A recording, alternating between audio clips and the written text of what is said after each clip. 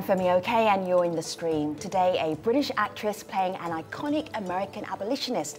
Why are people saying hashtag not my Harriet? I'm Malika Bilal. Don't forget to tweet us and send us your comments on YouTube during the live conversation. But before we get started, take a look at this. There's not much time. You got to be miles away from here for dawn. Where is she? Follow that North Star.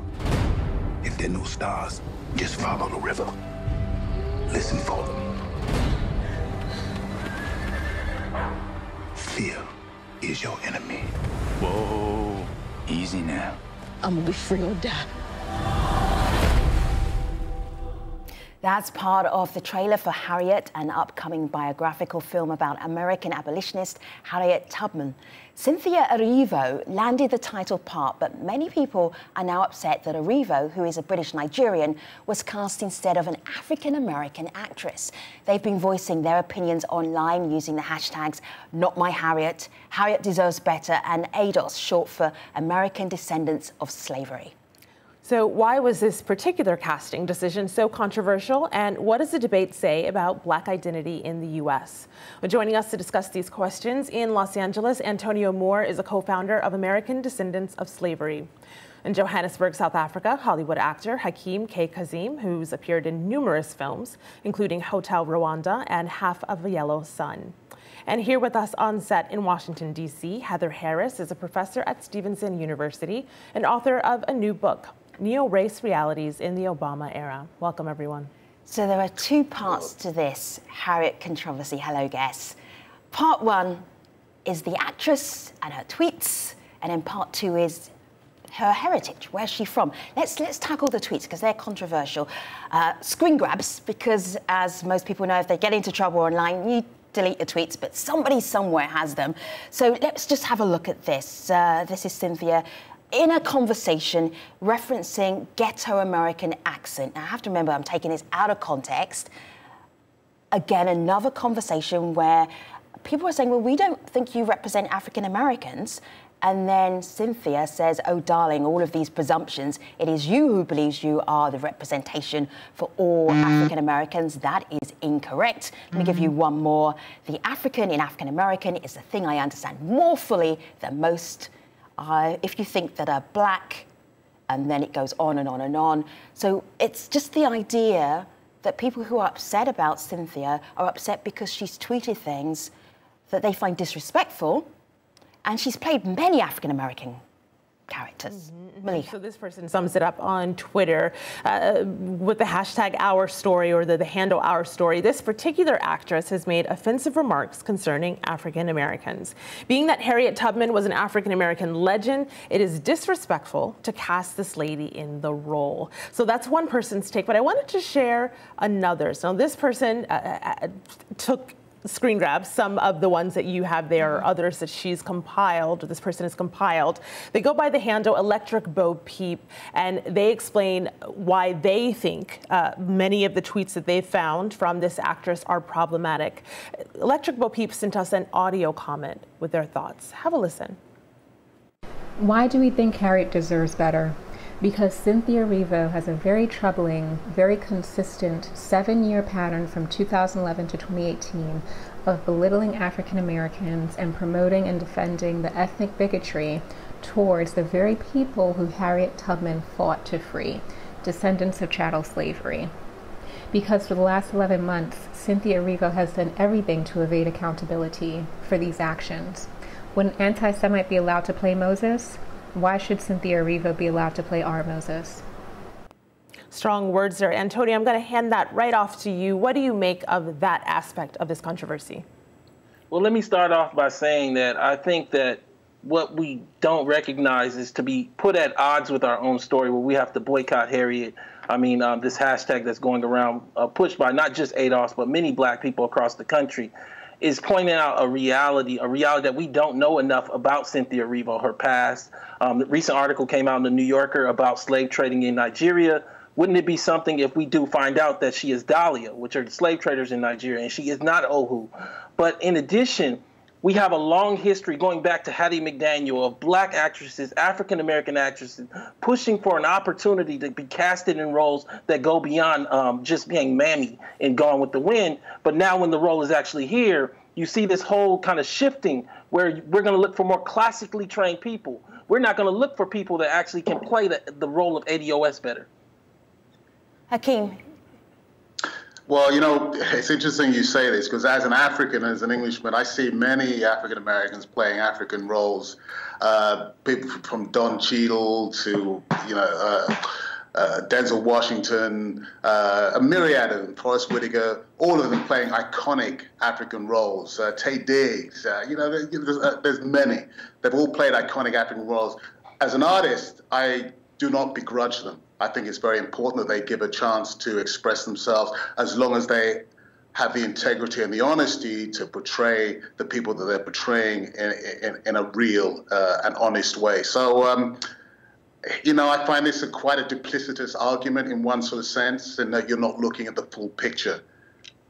See, and I believe that that kind of falls apart, because what you're actually talking about is star actors in Hollywood playing roles in American films. In addition, you create an identitarian oneness in Africa as though I don't understand how that could be an American film if you. Well, let me finish. Let me finish, and I'll actually say it. When you talk about Will Smith playing a Nigerian doctor in America in a film about CTE and the NFL, it's an American film. In addition, Africa is not a country. Tell me about your country and your tribe. What you see is that idea that we're going to create 52 countries into one country and give them the qualities of an identitarian oneness that they don't operate with but they're themselves. In actuality, these are very disassociated places. So now you become one place, or is it 52 places with many tribes? I'm not quite sure what you're trying to say here, because I never said Africa was one country. I, for one, know it isn't.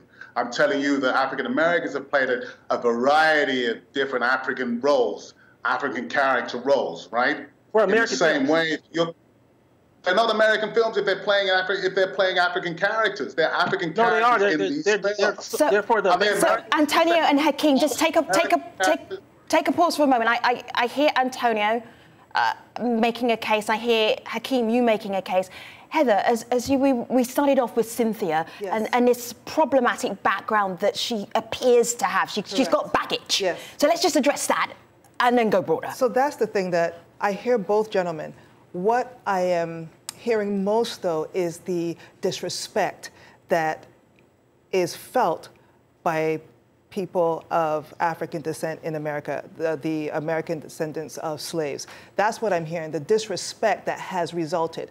Because, as your guests have said, there have been actors playing parts all over the world. Mandela was played by Morgan Freeman. Yeah, can I show a few? Because there were so many. We could do the whole show by showing them, but let me just do one. This is Denzel as Steve Biko, a young Denzel. The man almost never ages. Jennifer Hudson as Winnie Mandela. Yes. How did South Africans feel about that? Correct. And then, oh my goodness, Ugandans. Forrest Whitaker playing Idi Amin. And the list goes on and on and on. Indeed. I think if you want to really get to the core of this, it's about the respect that the actress Erivo has for African Americans. African Americans feel disrespected by what she said, and now she is representing a very iconic character. And I know through reading that it has been said, I can just read the page. She didn't say this, but I can just read the script and I can connect to it in my way without the baggage and things like that. What I sense from the tweets, etc., is that African Americans want someone who understands Harriet Tubman from an intimate level and from a lyrical and painful ancestral memory, not just I'm going to take the part, I can interpret this part. They want almost someone that is being driven. They want them to have a resume that says. I totally agree. Well, even beyond a resume, deep into African American. They want someone who actually feels the ancestral presence of a Harriet Tubman playing that role. Here's someone that might agree with you. Antonio, I hear you there, but I want to bring in this person I think would agree, and I saw you nodding your head as well. So this is Ashlo on Twitter, who says the problem isn't so much that she's British, but that she has said and supported things in the past that show she doesn't understand, support, or respect Black Americans or their culture. She was the wrong choice. Antonio, your thoughts? let me say two parts. The first part is these actors that you guys have brought up playing different roles. I don't know if you have a history of them saying anything disrespectful about the countries or tribes they were representing. But in addition, it's a Hollywood financing math that when you get a big star like Forrest Whitaker or Will Smith or Morgan Freeman, it could lead to financing the film. Cynthia Erivo doesn't even have the history to be the lead role in this film. I'm saying she doesn't have this strong backing in Nigeria. She doesn't have this great backing in British, and she barely has a film history in America. So you don't have that same need for her to play the lead role. There are great African-American women that did not get a chance here in America, and I would love to see who they actually auditioned. Let me broaden this. Go ahead, Hakeem. I'll go. No, I was going to say that I agree with you in terms of the fact that if she's not respectful and she hasn't respected the culture and understood the history of where she is, where the characters come from, and where the essence of the people have come from, then you're right. She shouldn't be playing the role. But as an artist, as an entertainer, I don't think that's the case. You know, I think that Hollywood, we're having this discussion within a space that we did not create for ourselves. Hollywood creates the space, right? They decide through their mode of production, as Kellner would say, he's a media scholar. He says they decide who puts the scripts up, what scripts are up, what they get to represent. And most of the scripts that we get represent the dominant culture's narrative. The ones that don't are usually independent films. So if this is a larger film production, Hollywood doesn't care who plays the part, as long as finances come in. So we are arguing on a number of different levels. One, we're arguing about the disrespect that Cynthia allegedly had for has for African Americans. Two, we're arguing in a space about one another in the diaspora that we haven't created for ourselves. Because in actuality, yes, we do play parts across the spectrum. It is about getting to know one another. We're talking from a place of stereotypes. We haven't really had conversations with one another to determine how we feel about one another and the roles that exist for us to play. If we were to have that conversation, we would realize that there are multiple stories and that we can then share how to depict those stories and with whom. And see, this is my only critique. My only critique of that point is we're in America talking about roles in America, and it's not Cynthia Erivo in isolation. We see Daniel Kaluuya playing Fred Hampton. We see Martin Luther King played by David Owalu. And what we don't see is a critical analysis, not only of who else got to audition for these roles, but also who are these people and what is their lineage? See, we would never accept a white person playing Harriet Tubman for a multitude of reasons, appearance, lineage, everything else. But we don't want to ask that question about somebody who is Igbo. We need to know more. Blackness is not flat in America, and it's not flat across the globe. Antonio, and let me just add for people who are not Nigerian, that Igbo is one of the tribes in Nigeria. Right. Heather, go ahead. To speak about who plays roles where, Denzel Washington played in Much Ado About Nothing, Kenneth Branagh, I think, in the 80s or 90s. He didn't speak with a British accent. He just, worked his way through that I remember that production. It was slightly odd. Yes, yes. So here you have all these Shakespearean actors, and you have Denzel. Yeah. And he was there, and I watched it, and I said, I liked it. It kind of worked. It was American and Brits just coming together and bringing whatever they had to the mix. Yes, I think we have opportunity here that we're missing because we're getting stuck in the name calling. Malika. So I want to bring the other side of this conversation, and I hear you there, Hakeem, because some of the earlier tweets I read were clearly from people who were descendants of slaves in America. This is the other side. Here are a few tweets from Africans. Joe Black says, we've had African Americans playing Nelson, as we've mentioned, and Winnie for years. Let me not hear one peep from one of them about that. She's a great actor and the trailer rocks. I love it. Another person, also African, writing in saying, I find this so strange if you think of how Americans have appropriated other people's stories, from having Morgan Freeman and Terrence Howard playing Mandela, Will Smith playing Dr. Benedict Omolu, Denzel Washington playing Steve Biko, Don Cheadle in Hotel Rwanda. The list is endless. So we've mentioned those names. You saw the pictures there. But I'm interested, Hakeem, because you were in Hotel Rwanda with Don Cheadle. Were these conversations happening then? And if not, do you think this is progression that we're now having them? No, you know, I don't remember having those conversations directly with Don or anybody like that. I'm not sure if the conversation was had outside of that. I know subsequently with various castings of various people playing Mandela, there has been a conversation, and people playing Winnie Mandela, there has been a conversation. But, you know, I think the most important thing is that when I was on set in Hotel Rwanda, there was definitely a community and definitely a gathering together to tell this particular story. And I thought that was the most important thing. And I had no, as an African myself, I did not feel that Don Cheadle couldn't play that character or shouldn't play that character. For me, the most important thing was that he had the integrity, the depth, and the honesty to really reach into the humanity of that character. And he did that fantastically, and he was a gentleman to the core, and I loved working with him, and I think that was the most important thing. Look, the King of Wakanda is an African American. Yeah, and I just push back against. I push back against. Heather says the King of Wakanda is an African American. So exactly. I mean, you know, so what are you going to do about it? That's not a real country. It doesn't matter. But it's a movie. We're talking about Hollywood. But we're not talking about Hollywood. See, Hollywood is what is structuring this entire conversation. Hollywood decides what gets made. What's structuring this conversation is ADOS. What's structuring this conversation is African Americans have decided to make it clear that there's a bigger narrative going on, and the reality is that you need people that are in those positions, in those rooms, that won't make tweets like Erivo made. Antonio, let me share something with you, because we have an actor in our midst, but I want to hear from an African American actor who also was part of this conversation. Back in 2017, Samuel L. Jackson spoke on Hot 97, a radio station. It's a deep conversation, but here's a little slice of it so you can hear his perspective. Have a look. The thing in my mind is, I know the young brother is in the movie, and he's British. So there are a lot of black British actors that work in this country. All the time. So I tend to wonder, what would that movie have been with an American brother who really understands that in a way? Because, I mean, Daniel grew up in a country where, you know, they've been interracial dating for 100 years, you know. Britain's, there's only about like 8 real white people left in Britain. The rest of them, you know, mixed. So what would a brother from America have made of that role? You know, and I'm sure the director helped, and, you know, some things are universal, but everything ain't.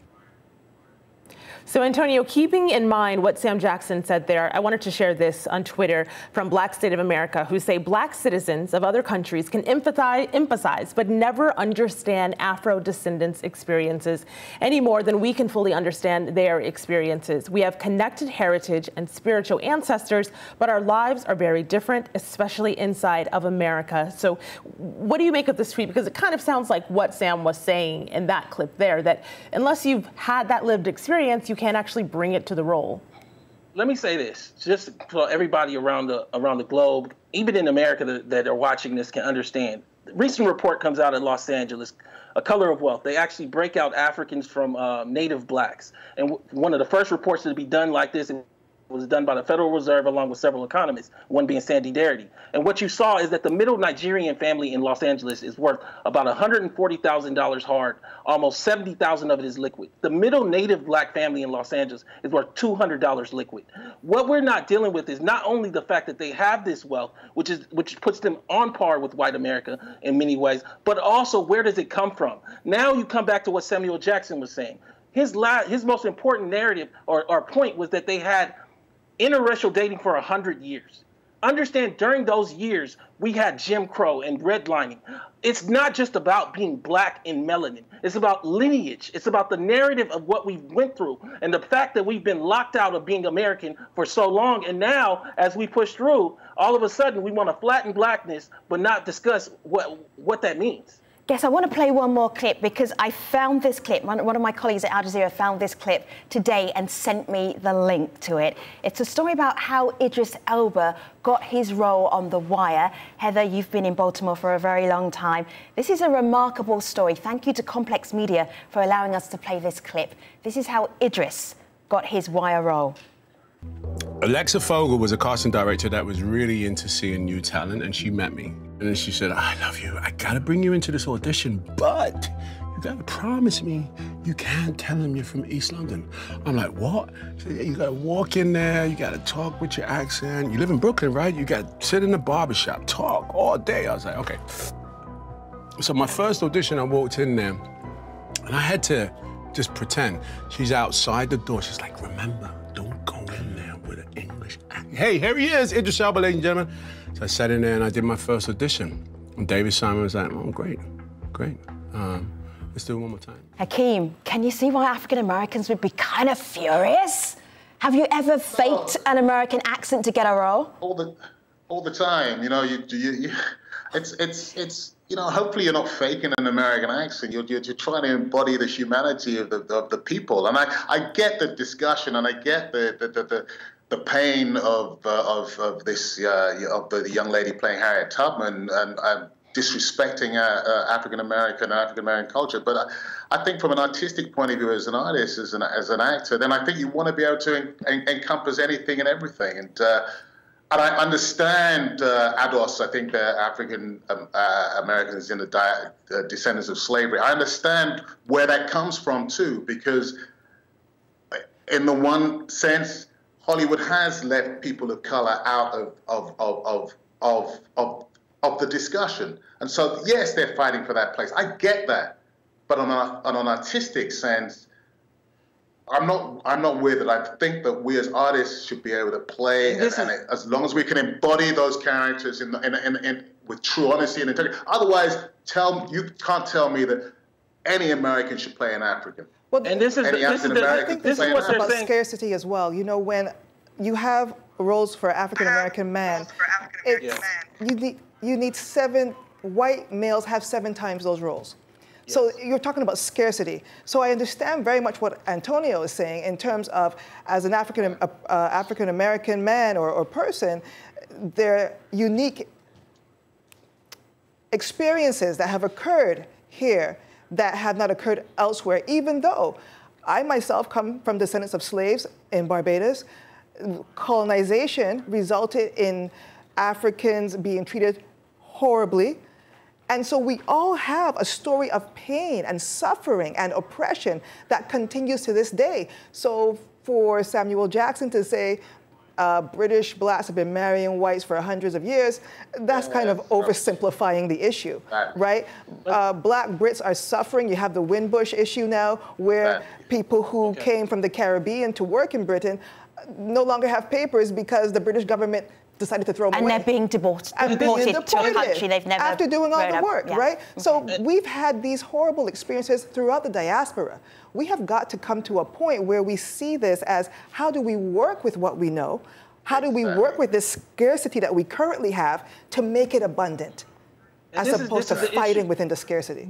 When we talk about scarcity, Antonio, when we talk about scarcity, I wanted to bring this to you because this is a former guest of the show. This is Talib Kweli, who tweeted August 6th, "This is inexcusable. You should be ashamed of yourselves for creating a hate cult that leads to anti-Black tweets like this." And he tags you in this tweet here. What do you say to people that say this is anti-immigration rhetoric and this is anti-Black rhetoric? I say that you guys should have never put something on the screen that said ADOS is trash. It's basically a statement against Black voters and Black people in America, basically saying the same things that other governments do inside of their citizenship. If you look at the Ghanaian citizenship, basically they set it up where they don't have to do this orally. It's already like preset into the citizenship that you get certain benefits from being there and having a long lineage there. That's not the case in America. Birthright citizenship came through the slave and was basically given to everyone, and that's where we're at now. Antonio, but what I will say... I'm going to have to leave it there. We're literally at the very end of the show. This conversation isn't over yet. There are multiple hashtags. Antonio's online, Hakeem is online, Heather is not online, but Malika and I are. And we will find you there at AJ Stream or at aljazeera.com/the stream. Thank you for being part of the conversation. We'll see you next time. Take care.